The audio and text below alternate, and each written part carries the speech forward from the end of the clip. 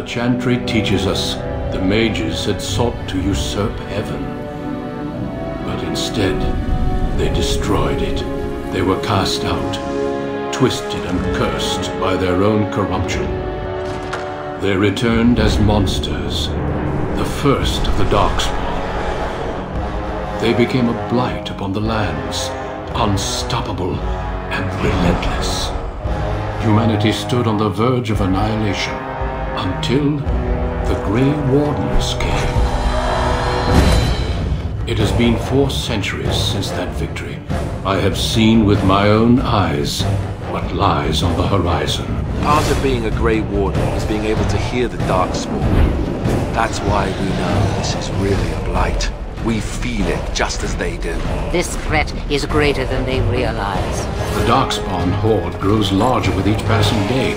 We are few now, and our warnings have been ignored for too long. No Grey Warden has ever defeated a blight without the army of a half-dozen nations at his back. You must gather allies. Unite shattered lands. Dwarves, elves, mages. This sounds like an army to me. And end the blight before it consumes us all.